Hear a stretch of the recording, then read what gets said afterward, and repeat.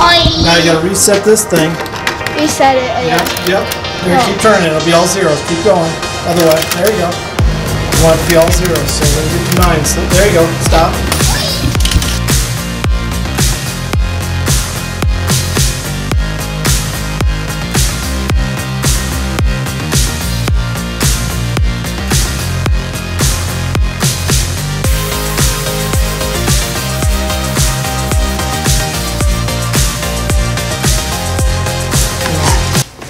See this key? Yeah. See that flat part? Yes. That goes on this side. Okay. So just like that. Just dump in the bucket.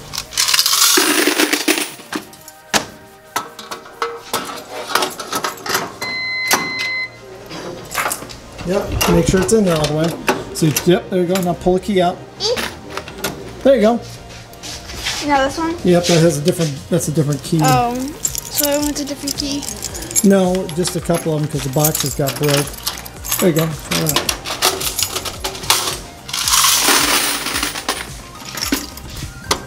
Yep. You just slide it all the way in. Try it. Make sure it's locked. There you go. Put the key, turn it, and you just, real easy. You put it in, you pull it out. How is that easy for you? It is easy. Alright, let's do these. Is this the same key? Nope, it's a key I showed you before. I know this is confusing. How for John? This key. How do you remember this? I just do it enough. Yep, there you go. Nope, let's not put it in that bucket. Let's go into this. Alright, set that up there. Set, yep. Because we're trying to keep the machine separate. Get this one open. Okay, yep. I'll dump it in here. Put that big one on the floor. Alright. Put that in there, lock it up. That's confusing. Just gotta push it all the way in. Now turn it the other way. Turn it the way. There you go. Now pull the key out.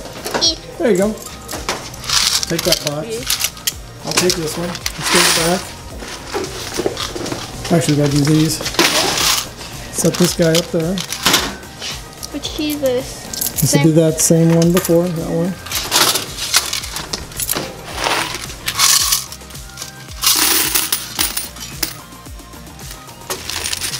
See if she gets it.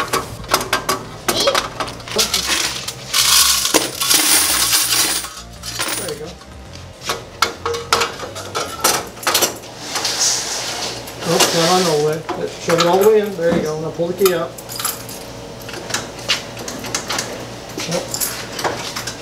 There you go. Sometimes you just got to pull it straight.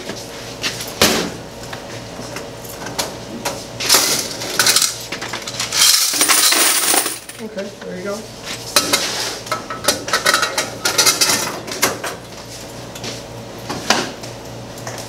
Push it all the way in first.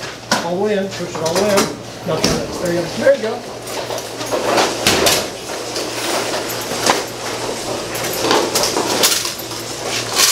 Have a nice day.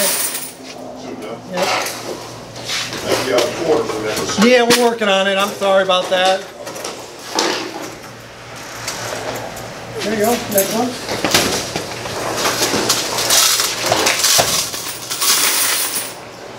You want to follow me? You don't have to be so crazy with it. Oh, sorry. I didn't mean to scare you.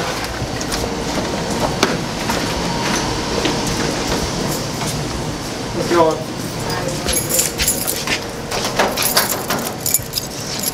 Watch out. Yeah, what's up? Yep, I'm just working on that. Sorry about that.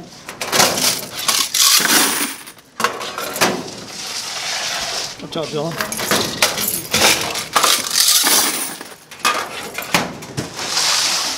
Sorry.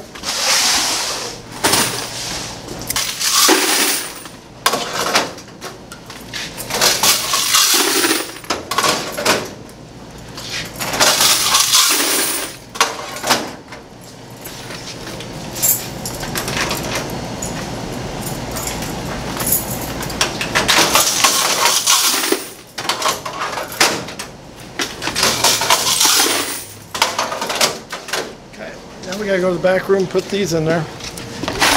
Careful.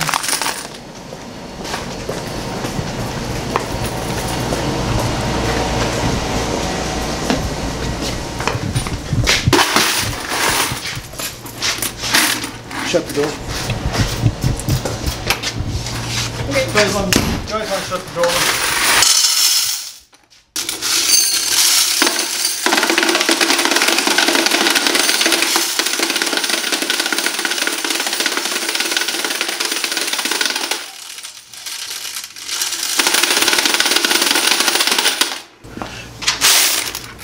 See what I'm doing? Mm-hmm. Counting quarters. This is how you figure out how much money you actually made from the machine.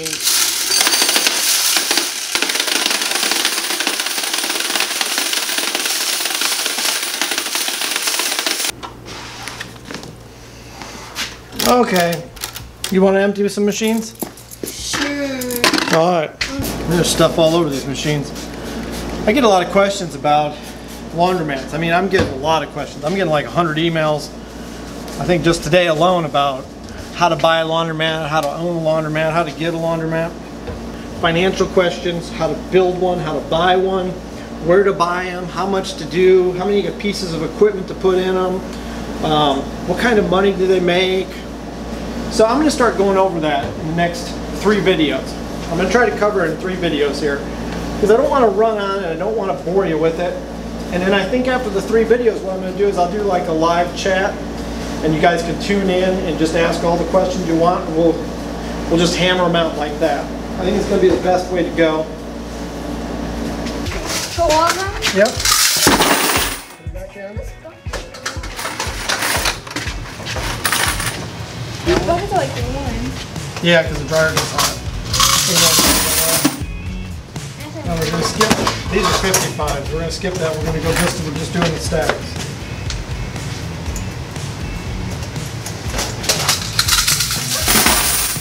Alright.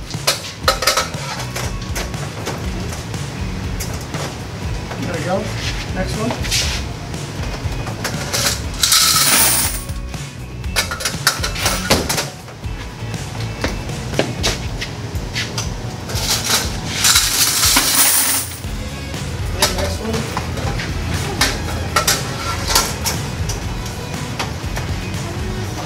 Good.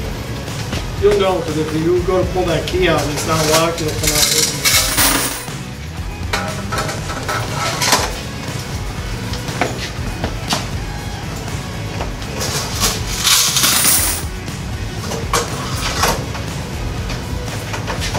See what I mean? There you go. See?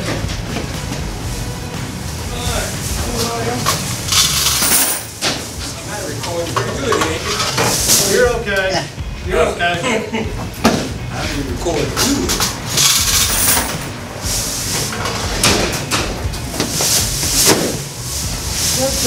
I'm going to call this guy R. And he basically says that he has electrical skills and he's looking at moving to another state. And would you suggest starting small? How small can it be? And still basically turn a profit? How many washers and dryers would you have? And he's all asking for a ballpark. He wants to know already running, should I buy used equipment or new equipment if he's going to do a laundromat? Should I try to buy the building or should I lease the building? He doesn't know anything about the coin laundry business. And basically he's talking about going to another area with so much money to spend on a laundromat. Alright, this laundromat here, and I'm going to call this the North Laundromat. I'm not going to call it by its name. This North Laundromat I bought with my wife. We didn't know anything about laundromats. Not a damn thing. We were scared to death. She'll still tell you that story, and I should interview her about it. She thought I was nuts. Now I'm going to walk through the other part and show you the office and the back storage room. There's like a warehouse here. This used to be a plumbing and a laundromat. It's a plumbing company and a laundromat. This laundromat's been here 70 years. Back to the story though, when me and my wife bought it, it was so cheap. We only paid $70,000. Now it came with 30 washers and like 26 dryers, which was an odd mix, but some of the washers were broke. So it had a nice little change machine, small change machine, had a soap machine, had, like I said, the office next door was rented for about $500 a month, had the warehouse in the back, which was a bonus. You could rent that for another $500–600 at the time. My wife and I paid so little. I mean, $70,000, if you get it over a 15-year loan, I mean, your payment's nothing. I mean, you're $600–700 a month, $800 a month, at 3% interest. We bought it right as the economy was taking a dump. So we got a steal. The bank gave us the money for free. To this day, we've never made any payments. We've never paid for anything. This thing has just been a cash cow. It's just generated money. We've never had to put anything out of our pocket to pay for it. It's been a great investment. Our plan was, is say we opened it up. Our first day, we saw our first customer. She walked right in the front door, and we're like excited. We're like new owners, right? She walks up to the change machine. She puts $10 in. She gets her money. She walks out the door. Me and my wife are like, oh, she's gonna bring her clothes back in. We watch the car drive away. Me and my wife go, oh crap. What was that? Somebody used it as their personal ATM. That will happen. And that was our first customer, our first experience. And we to this day laugh about it because we literally went home scared to death, sick to our stomach, couldn't believe it. We put some new washers in, we cleaned it up, we painted it, put in some flooring, some ceiling tiles, some lights, we put in LED lights. Customers showed up and drove. Now what would I do if I was gonna do it again, not knowing anything about laundromats? I would buy an existing laundromat. But I would look for a good one on a very busy street that has additional income. And what I mean by additional income, if you watch Investment Joy, he has a laundromat that has apartments above it. I love that. Because let's say his laundromat only makes, say making $1,500 a month. And his cost, his hard cost, insurance, taxes, his water bill, his electric bill is like $400 or $500. So he makes $1,000. Then he rents the 2 apartments out for another $200-300 a piece. Well, then he makes $1,600 a month. That's what you want. If you don't know what you're doing, that's what you want to go for. Because let's say your laundromat doesn't make a lot of money at first and you got all that investment out there, at least you got some income coming in. Now, like what I'm doing with this office next door is I'm either going to turn it into an arcade, which I know sounds familiar. I've already started buying machines. Or the other idea was I do an arcade, and I was in talks with a bar, a restaurant, and they were going to put a restaurant in here, and they were going to do like a limited menu where they did like 4 or 5 items.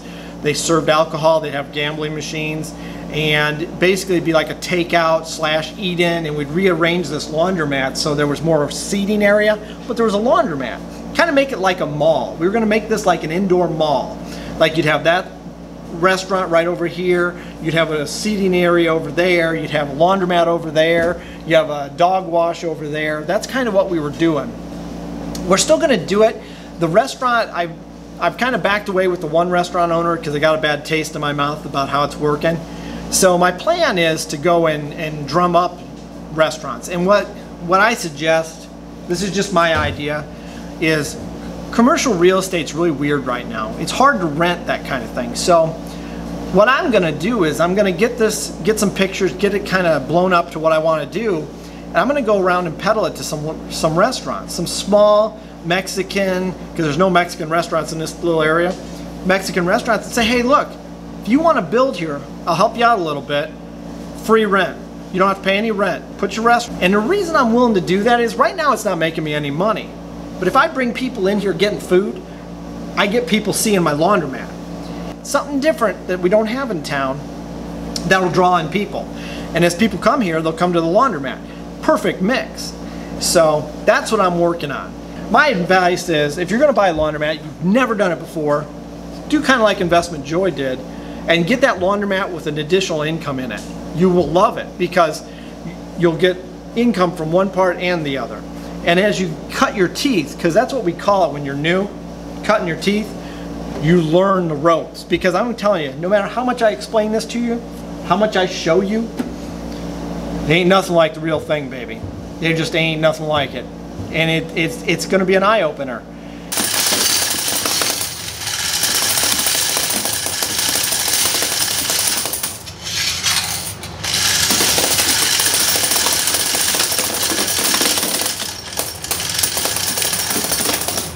That was the 55-pound dryers. What's the number? 490. Yep. See, we log it each week, so we know how much money each machine makes. Ready for the top loaders? Yeah. Now the other question was, would I buy used equipment? Well, when I was first doing this, yes, I'd buy all kinds of used equipment because I didn't know any better. Now I'm going to tell you right now, you buy used dryers, you might as well just shoot yourself in the foot. because dryers are the worst. When they get used, I don't know what it is. I can repair a washer all day long and it works again forever. I will fix a dryer, an old dryer, and it'll work 2 minutes and then something else breaks. I don't know what dryers, they got like a weird little troll in them or something. Don't buy used dryers. Dryers, once they're used, are junk.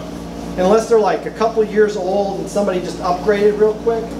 Don't be getting no used dryers. I have 75 pounders, I have 55 pounders, and then I have the 45 pound stacks. The 45 pound stacks cost me 4,800 bucks a piece. The 55 pound dryers cost me 3,800 bucks, 3,800 a piece. People are going to charge you $1,500 or $2,000 for a used one. So why are you going to do that to yourself? All right, now reset the dial. There you go. All right.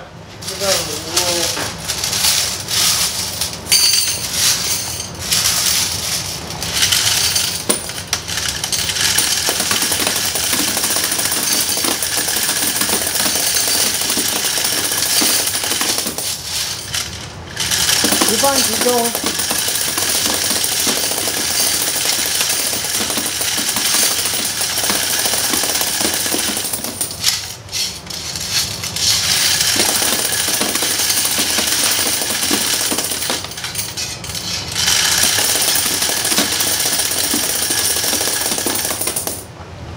Okay, it's 3:05. 305?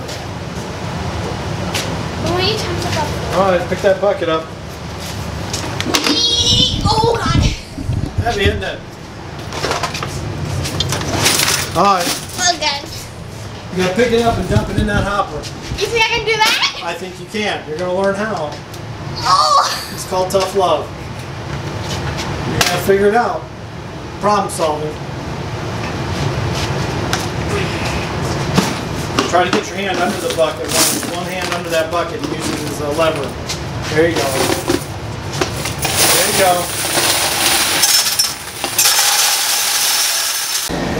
Now the last question that this Mr. R asked me was, how small can you be and still turn a profit? Well, it depends. You could have 5 washers and 5 dryers and you could make a ton of money. You literally, and then this is a trick I've thought about with this laundromat. You see, this laundromat ain't very big. It's like 1,200 square feet. You know, I've got 20 machines here, and then I got, you know, another 5. So I got 25 washers and 25 dryers. But you see this laundromat right now, folks? It's empty, okay? This is Monday night. It's empty, okay? This is a Monday night. It's empty. I could basically cut down my machines. The only problem is during your peak times, you're going to have people waiting or they're going to leave to go to another laundromat. Now, sometimes you get lucky and people love your laundromat so much that they will stay and wait. You could have that happen. Or people will come on different days. I've noticed that here. People don't like to come here on Sunday because it's packed, so they'll come on Saturday. They'll come on a Tuesday. They're starting to come on Wednesday now because it's packed all the time. So you could have a laundromat with just 5, 10 machines and make money. And especially in a small market like Investment Joy. That's a small town. I think he said that town had a population of 1,500. If I was him, I'd put one big washer, maybe 2, a bunch of top loaders, a few top loaders, and then some nice dryers, and I'd leave it at that. Because honestly, those people in that town are just going to figure out when to come back, because most of his are walk-ups. And I'm going to give you my opinion. Hips, Speed Queen. Slam the door.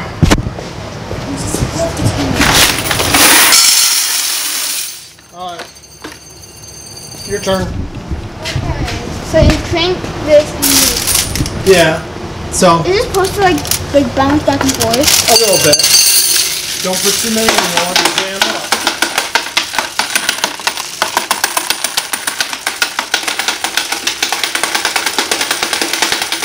Add a little more.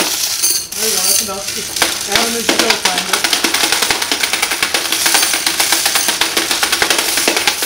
That's it, that's it. Add a little more.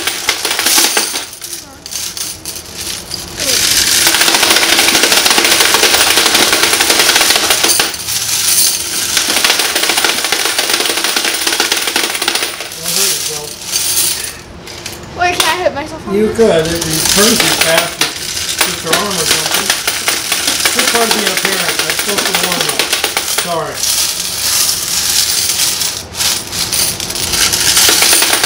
Yep, you keep feeding it constantly. So don't jam it up too much. There we go, add some more. Add some more. There we go, add some more. You want consistency over speed. Just a little at a time. Remember the turtle wins the race, right? The turtle in the hare? That story is based on the fact that as you constantly work something is better than being real fast or real slow. So just feed it in as you go. So I'll turn the other way. Turn it the other way. Now turn it the other way. You jammed it. There you go. Now slowly turn it and then keep adding. A little faster. A little faster. There you go. Now keep adding a little. Keep adding a little. Keep going. There you go. Keep going. Add more. There you go. There you go.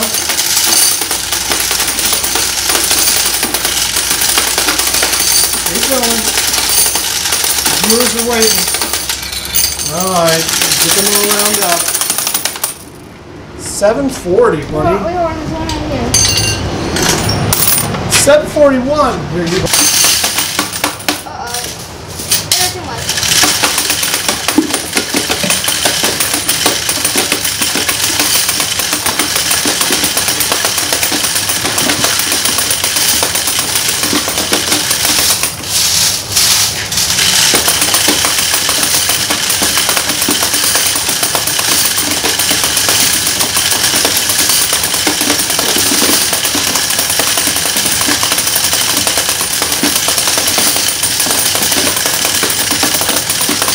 Turn.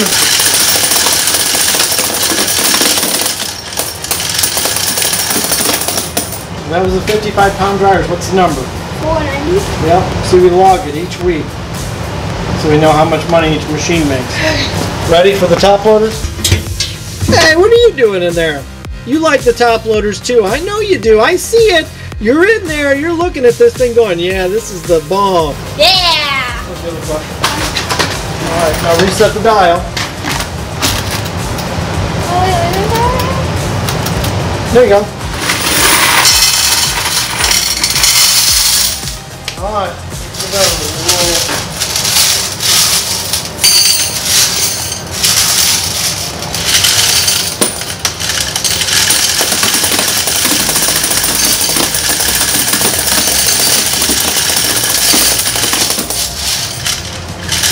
You're fine, keep going.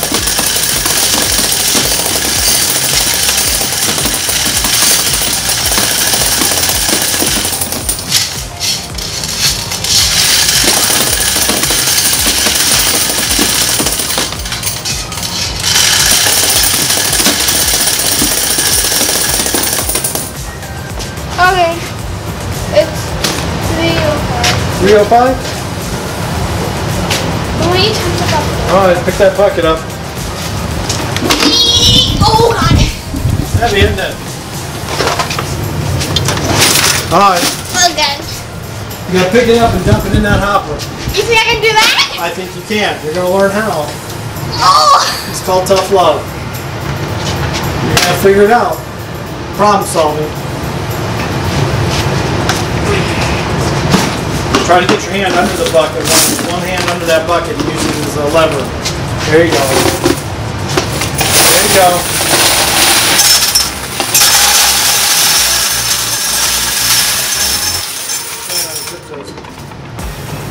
See, that wasn't so bad, was it? It hit my hand! And you learned something. But it hit my hand! Well, you need to know how to do this stuff. Well, I already know. Well, you don't know. Well, I just did. Boom! He's acting for the camera now.